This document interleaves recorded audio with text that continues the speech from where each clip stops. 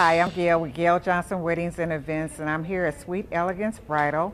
And today we're going to talk about what kind of hair accessories to wear with a peach sequence dress.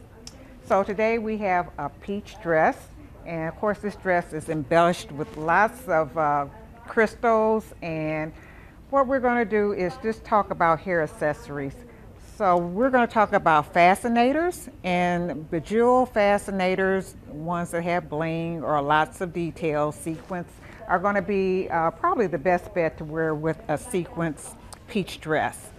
So this will be worn in the hair, and it will also complement the beading that's in the dress here. And some other accessories that you may want to look at is a sequence small clutch that you can wear with this peach dress, along with earrings. So we're looking at some crystal earrings here, and kind of put three different variety here. They're drop earrings, and it's going to depend on the bride's personality.